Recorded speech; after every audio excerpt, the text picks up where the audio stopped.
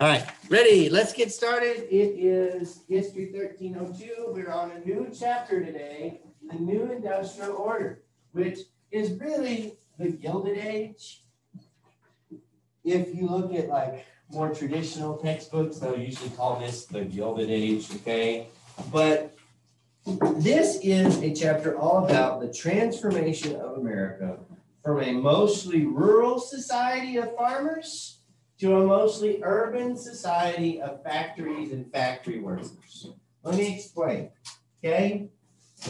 If you looked at American history up until about the 1890s, okay, most Americans lived in very small towns or out in the country, okay? They did not live in large urban areas.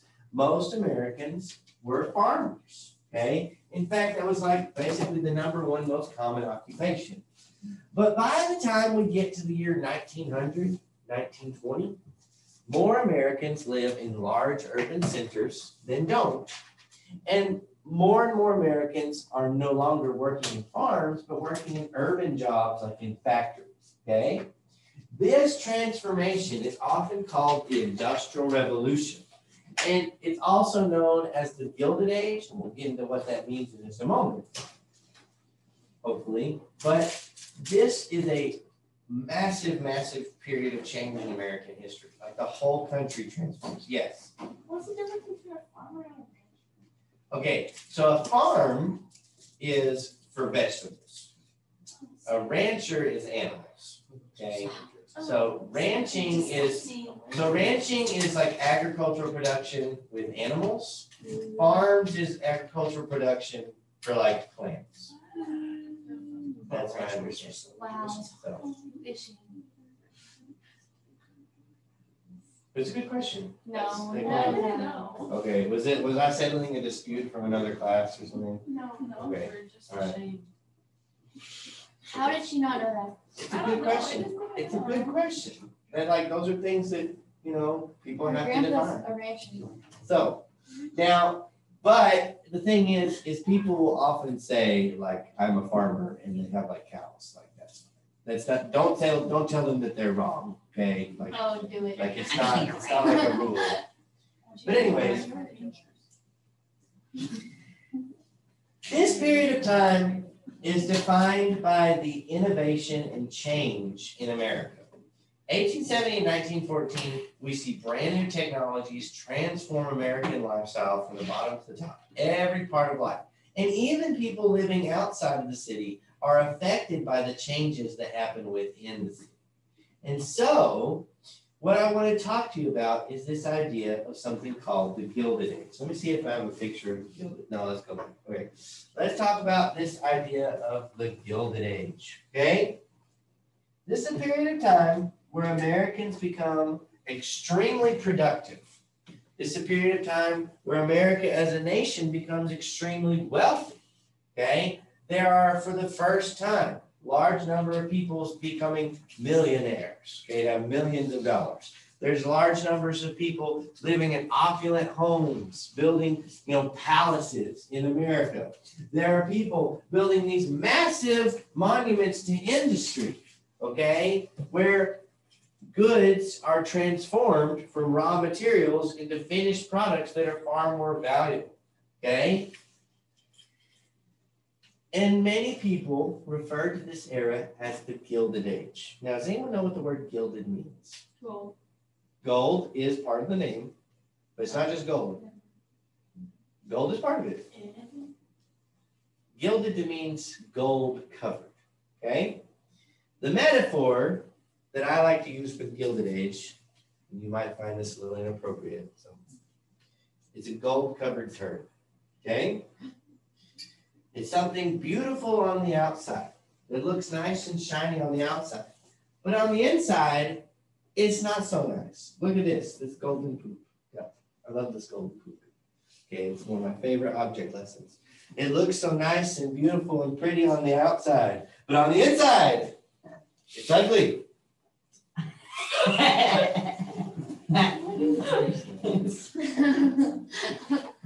Why am I the last to see? Oh my God. On the inside, it's ugly. Here.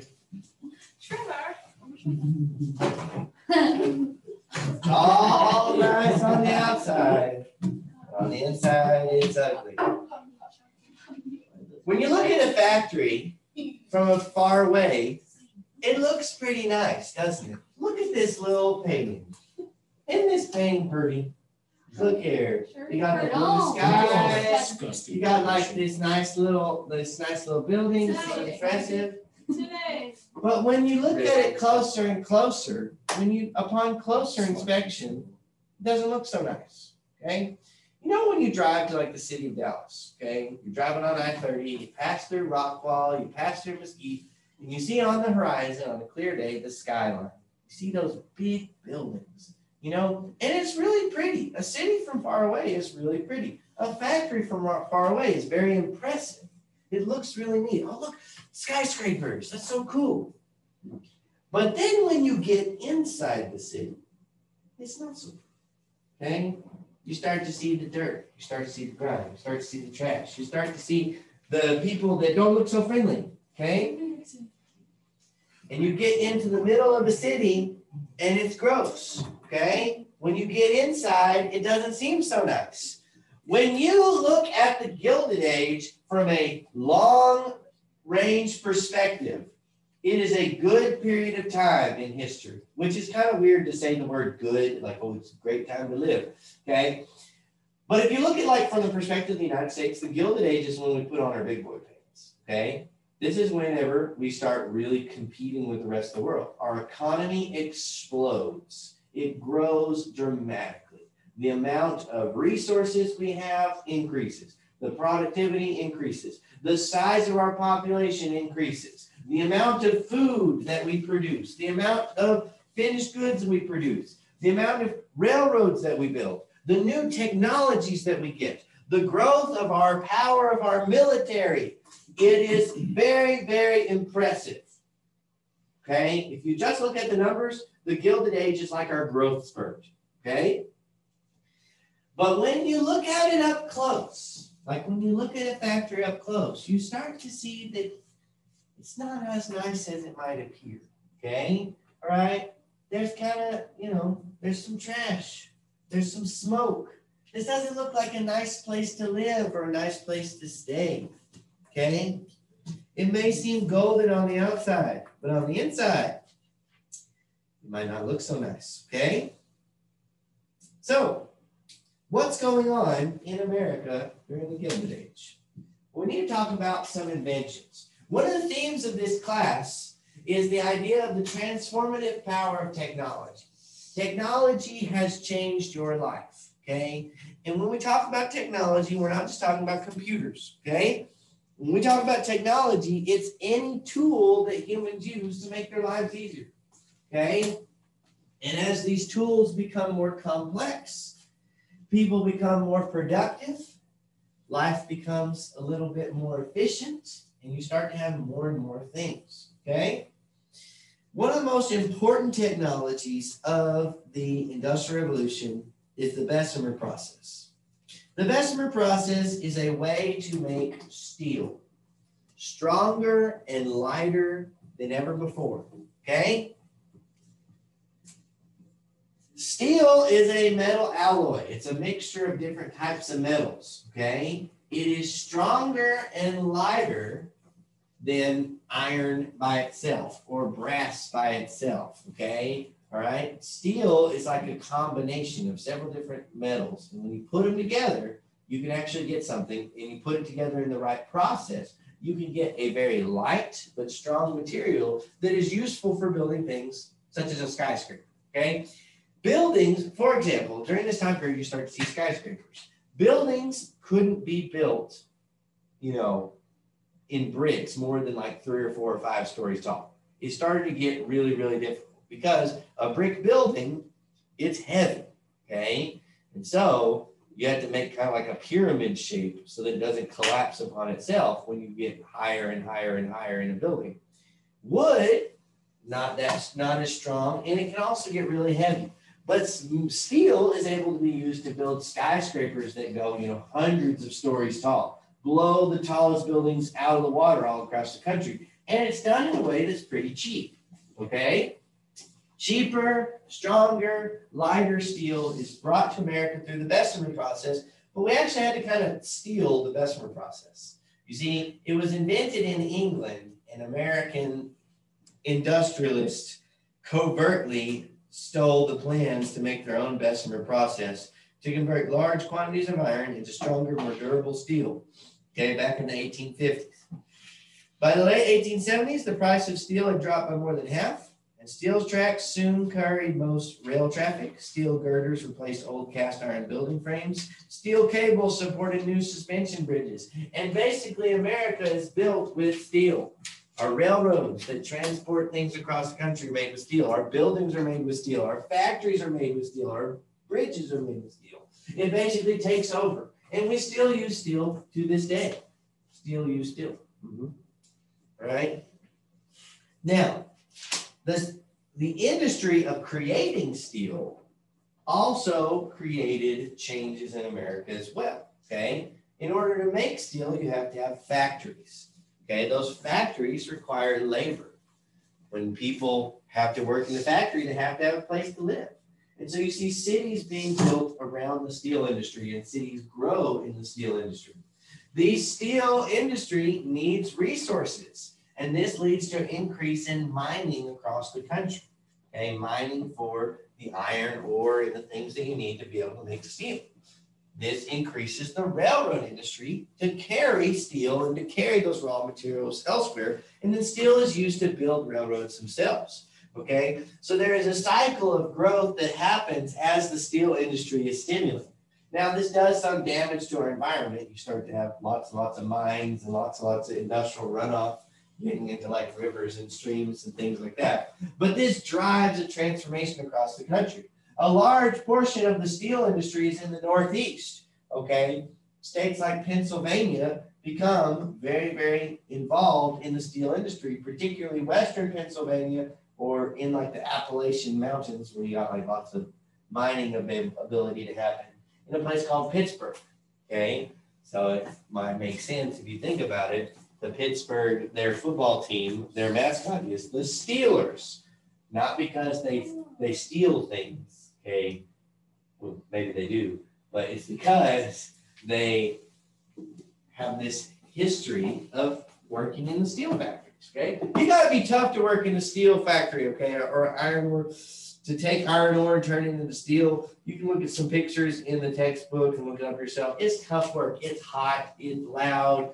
You're moving heavy machinery around. You got to be a tough guy to work in a steel plant. Okay, and so a steel refinery, and that's kind of, I guess, like the reputation, like, you know, let's be tough. Our football team will call ourselves the Steelers. Okay. Another major invention that transforms America during this time period is electricity. Now, people don't invent electricity. Electricity exists. Okay, it's like a form of energy or whatever. You know, you see lightning bolts; they've got electricity. But people learn how to master electricity during this time period. Okay. Right, you've probably heard, you know, the story of Benjamin Franklin flying his kite with a key on it, and he discovers electricity or whatever. Yeah, that's great. But that is not useful for things. But during the years after the Civil War, we see more and more scientific research in the area of electricity and figuring out that it can be used for all sorts of things. Electricity is essentially a difference in charge, okay? If you've ever had a magnet, you know that there's positive and negative charges to different things, okay? When you have a positive charge, you've got a bunch of, I believe a negative charge, you have a bunch of electrons. Or you can ask Mr. Spencer which one is which. I remember it confused me because it like seems opposite. But your atoms have protons and electrons, right? And those are opposite charged and they're attracted to each other. Okay, whenever an atom or a molecule has a bunch of electrons and they have too many, they're ready to like jump over and find protons in another molecule, right? Okay, so that natural tendency of electrons and protons to find each other can create positive and negative charges. You've probably noticed this if you've ever walked, you know, with socks on a carpet floor and then you like touch somebody else and you have like a little shock, or you touch a piece of metal. That's because you've got like too many electrons And so you touch something that doesn't have enough electrons and they all jump over it, okay? And that jump, when they jump, you see a little shock, and that's electricity, okay? People discover how to harness this and to charge these things up. And it creates a way to store energy without having to, like, say, have coal, okay? Storing energy is important. Storing energy through electricity is a radical transformation in society. It allows for us to do things that we can't do elsewise, okay? One of the most important ones is light, okay? Electric lights become more and more common as you get closer and closer to the year 1900, okay? It's in the I think it's 1880 that Thomas Edison, we have this patent of his for the light bulb. We'll talk about Thomas Edison here in a minute, a little bit. But Thomas Edison, he invents the light bulb of, it is 1880.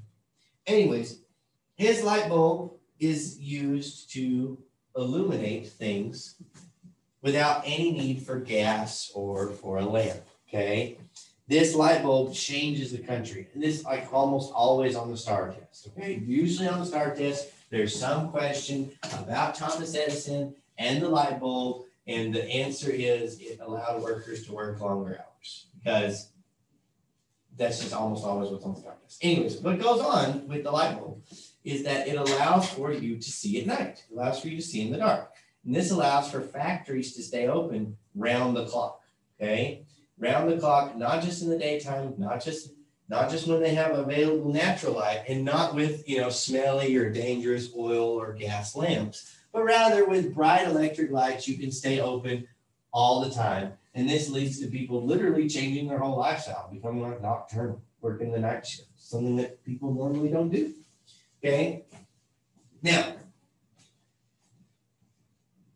a lot of this comes from the fact when we start to see electricity, we also start to see more regular power consumption and regular power usage, okay? Factories tended to be limited before electricity. They tended to be limited to places near water, because they would use water to power, like a push a water wheel, and to power all the machines within the factory. And we've talked about mills before in last semester's class, I believe, okay? But with electricity, you can power an engine anytime you want to, and it never has to stop, okay? And so we become much more efficient. We start to use things that save labor. Electricity is used to save labor in lots of different areas of life, and eventually it's used to power all kinds of things, from powering things for cooking, powering things for cleaning, powering things for just regular, ordinary living life, even for entertainment.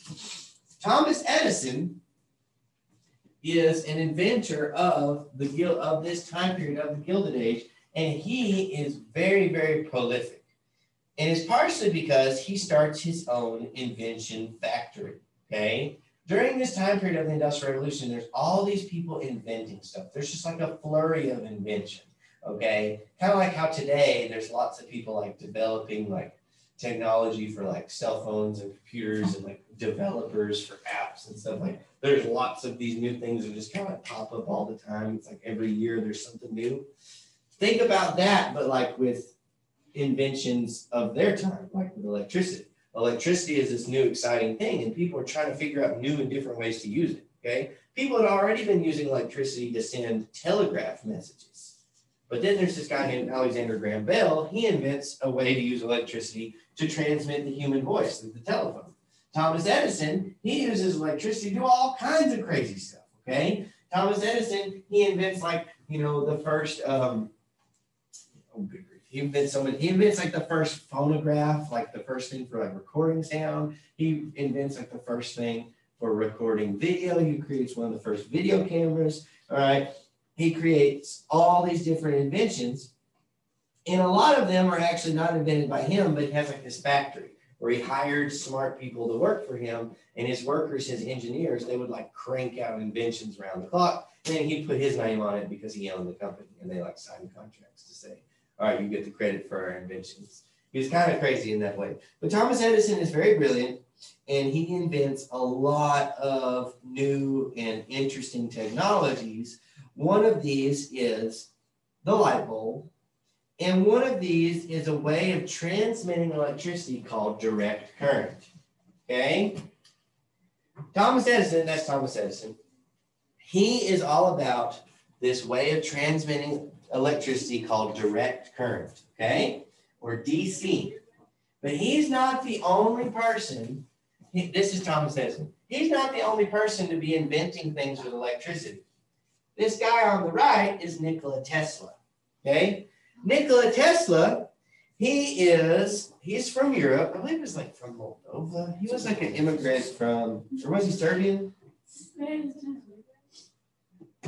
It's not in the book. Nikola Tesla is an immigrant from Europe, and he was fascinated with electricity as a young man.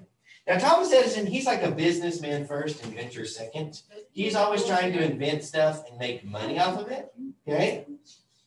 And one thing that makes inventing a profitable business is patents, okay? Listen. OMG. Wait. Doesn't that guy look like Dylan Shoemaker? Who? Wait, DS. DS we mean. DS. Dylan Shoemaker. Are we not allowed to say I mean, let's talk about Nikola Tesla, okay? And Thomas Edison.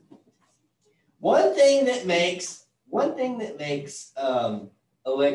all of these inventions happen is the government supports inventions with a patent system. Okay, patents are grants, like basically they're licenses from the government that say that your invention, only you made it. Everyone else who tries to make this invention has to pay you a fee or a royalty fee because it is your intellectual property right. It's kind of like how you copyright stuff, like you make a movie. People can't just like, make a recording of your movie and then sell it for you, sell it making money instead of giving it to you. Copyright and patents are very similar, but patents are more for inventions. Let me go back and actually show you that this is a patent, okay? So what you do is you invent something, you draw up the plans, you send it to the US government, you say, I did this first, and if the government says, yes, you've got the patent, anyone else who makes a light bulb has to pay Thomas Edison a fee, okay? So Thomas Edison made a lot of money as an inventor because he would invent all these different things, and he'd have his workers invent all these different things. He would patent everything, and then he could make a lot of money off of the patents that he had or that he could sell. He could sell the rights to his inventions to others, etc. He was a businessman, okay? He was an inventor. He was a smart guy, but he was also a businessman. But Thomas Edison's biggest rival in the electricity business was Nikola Tesla. Nikola Tesla was not very business savvy, okay? He does not have the big invention factory, but he was brilliant. Yes, you have a question? So the Tesla company is named after him, okay? So I'll get the Elon Musk. He is an inventor and an entrepreneur today, okay? He made PayPal. He's got the SpaceX Corporation that's like, they actually use their rockets now to like go to the space station. Elon Musk also has like this company where they're like digging transportation tunnels underground America. He does a lot of different things. But one of Elon Musk's business ventures is electric cars. He has named his car company after Nikola Tesla in honor and reverence to Nikola Tesla because of the brilliant things he did with electricity. Nikola Tesla figured out a better way to transfer electricity. One of the difficult things about electricity is shipping it, okay? Because you've got to be able to control it and send it somewhere without like electrocuting people in a way that's useful. Thomas Edison's style of doing it was called direct current, okay? And it's easier to explain direct current after I explain alternating current. But basically, direct current is electricity goes one way from the source to the stopping point, okay? And so direct current electricity, you tended to have really big, heavy cables to transfer electricity directly one direction. And you had to have short distances. So when he started setting up his power plants to power people's light bulbs in their homes, he had to have like power plants like every few blocks. Okay, like it couldn't go very far. It could go like maybe a mile or two. It couldn't go very far. Okay, so it wasn't the most efficient. You actually see direct current today in batteries. We use it all the time. Okay, direct current is in batteries. It's in like welders and different things. And it's actually very useful for specific purposes. But it's not really good for transferring electricity over a long distance. And it's not really good for any engines that run off electricity. The problem with electric engines is that there's this thing called friction, okay? And friction, when things rub against each other, it creates heat and you can like set things on fire, okay? Nikola Tesla invents the first working electrical engine that doesn't like blow itself up, okay? Because it uses magnets and so they don't have to touch each other, like the different parts of the engine, and they don't never have to actually touch, so there's no actual friction. But anyways, Nikola Tesla invents this thing called alternating current. And so instead of the electricity going on one way trip from source to end, it actually goes back and forth, back and forth, back and forth, back and forth, back and forth, alternating on the same line. Now, I don't understand everything about it because I'm a history teacher and it's complicated. But essentially, the way alternating current works, you can send electricity for hundreds and hundreds of miles on an alternating current wire. And then you can power small electrical engines or even big electrical engines using alternating current, and it's never really a problem, okay? Direct current is better if you have a lot of electricity. Like you want to put like 100 volts, just like boom, or I don't even know the numbers. But if you want to use a lot of electricity in a short distance, direct current is your guy. But if you want to use alternating current, like that's good for long distances. Okay, most of our modern day power outlets are AC outlets. This is alternating current. We use alternating. If you see like wires, it's alternating current. Okay, you see batteries, it's usually direct current. Anyways, but see, today we just use them interchangeably. Back then, these were like competing companies. Okay, like Microsoft and Apple. How they say, oh, you should have a Samsung phone or you should have an Apple phone, you know, like they're competing companies. There was like Edison's DC electric company and Nikola Tesla's AC electric company, and they like competed for people's business. And so you had to like pick, and it was like the current wars. And it actually got really, really nasty, okay? They were really, really mean to each other, okay? Nikola Tesla invented all kinds of crazy things. He invented like maybe a death ray, maybe an earthquake machine maker. He did a lot of crazy stuff. He's really brilliant. But his biggest invention is AC electricity. And he worked together. Nikola Tesla worked with this guy named George Westinghouse, and they made an electric company that eventually gets mixed together with like Thomas Edison's company. Anyways, eventually they get like GE, General Electric. But Thomas Edison has his electric light company. George Westinghouse and Nikola Tesla have their own electric company, and they get into like arguments. They're like putting out newspaper pamphlets that say like our electricity is better than his electricity. His electricity sucks. Use our electricity, okay? And it was cutthroat. Thomas Edison tried to prove that AC electricity was dangerous and would kill people, okay? And so he invented the electric chair to prove that AC electricity was dangerous, okay? Which then people used to execute people. Okay, Thomas Edison does some pretty mean things with the with electricity to like prove that AC electricity is dangerous because he wants people to use his electricity. And so I'm about to show you something that actually happened. Okay, now this is a little disturbing. Okay, if you're not a fan of death, you may not want to watch this. Oh, that's Edison's. Well, that's the fun one. Okay. This is the scary one. So Thomas Edison, oh, maybe inappropriate. I understand. Now listen, Thomas Edison, he invented the very first like movie camera. It was called the kinetoscope. And so he actually started his own movie business. And one of the movies that he made was to prove that Nikola Tesla's electricity sucked, which it didn't, but it was like his propaganda. And he kills an elephant, okay? So this is an elephant. Get this over here. All right, so if you don't want to watch this, you don't have to, but like this, Thomas Edison does this to like prove that that Nikola Tesla's type of electricity is dangerous. Like that was his argument. He's like, don't buy his electricity, buy my electricity. It's safer. Which it's electricity. It's dangerous.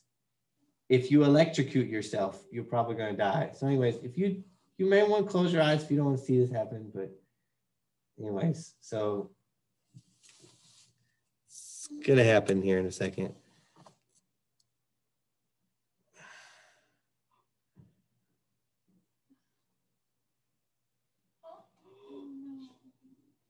Yeah, Thomas Edison did that. And so like, because it burns. That's the elephant smoking? Yeah. He died. They killed the elephant. Anyways, so Thomas Edison, not the nicest guy, but we actually do use his electricity even today. And a lot of things that we have today, Thomas Edison and his people invented. He has benefited your life, okay? Your life has been better because of him. Did you know that Thomas Edison accidentally invented a tattoo machine? Kind of. He wanted to invent a machine that could be used to replicate like written stuff, like a printer, an early version of a printer. He created this pen that reciprocated. And so the pen would just like poke lots of tiny little holes as you moved it across the paper. And then the idea is you would use that piece of paper with tiny holes as a stencil. You put that down another piece of paper, you'd slash ink over it, and then you make a copy of something. That was like an early version of a printer. Anyways, that didn't really ever catch on, but somebody used it to make tattoos because they're like, yes, they made like a reciprocating tattoo gun using the same technology that Thomas Edison invented. He invented a lot of crazy stuff. But one thing that he invented that you've probably benefited from is videos. He invented some of the very first equipment to record sound, and he also invented some of the very first equipment to record movies. So these are some of the very first movies that were ever made ever. Okay. 1894 to 1896, Edison's kinetoscope films, okay? Kinetoscope. These are a little different. We'll get a little smooch going on.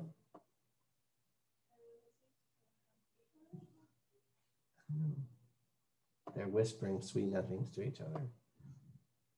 Let's get the mustache out of the way.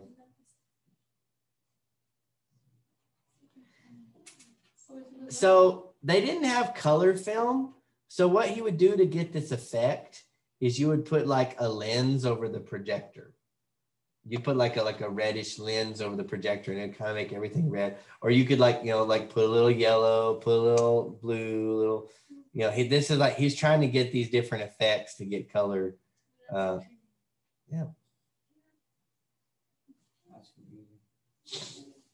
Serpentine dances. They just had to they had this movie camera. They're like, well, let's make some movies, I guess. There we go. Watch out, ladies.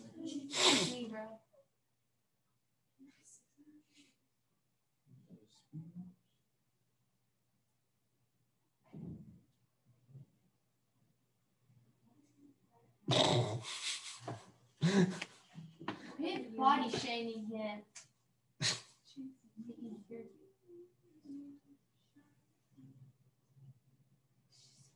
What are they doing? It's comic boxing. Oh.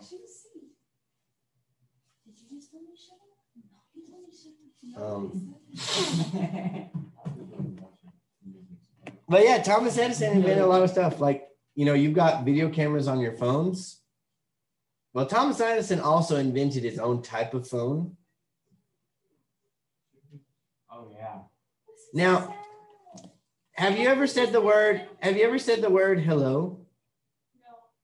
Thomas Edison was the guy who he didn't come up with the word hello, but people didn't used to greet each other with hello. When they were inventing telephones, right at the beginning, Alexander Graham Bell came out with the first telephone. Thomas Edison had his own version of the telephone that came out very shortly thereafter. Alexander Graham Bell wanted people, when they picked up the telephone, to say ahoy. So he gave people instructions to say ahoy when you answer the phone. But Thomas Edison, he was like, no, we should say hello. And hello was like an archaic greeting that people didn't say all the time. Hello caught on. Even though Alexander Graham Bell, his telephone company won in court the right to make telephones, You say hello partially because of Thomas Edison. But Nikola Tesla, he invented a lot of ways to transmit electricity. He was working on a way to transmit electricity without wires before he died. And he even had like a way to like, he didn't have like wires in his home, and he could like get light bulbs to light up by sending electricity through the air. And like Nikola Tesla had this plan for like electricity to be shared throughout the whole world without ever having any wires. He made like this thing called the Tesla coil, which if you look it up, it's like this machine that just sends electricity all across the place. Pretty interesting stuff. So anyways, these are some early movies. Fun stuff. Are you ready? Oh wait, here we go. They're feeding the doves. Here's a pillow fight. The first pillow fight on television. That's what we do every time we have sleepover. That's what we do. Every time we have sleepover. We do the same thing with the rocks. Anyways, so Nikola Tesla, he's a very innovative inventor. His electricity eventually becomes more popular than Thomas Edison, but we still use both of their stuff even today. So the Tesla company that makes electric cars is named after Nikola Tesla because he made the first electric motor. And Tesla cars run off of electric motors. All right. Y'all have a great day. Do good things. Be good people. Make good choices.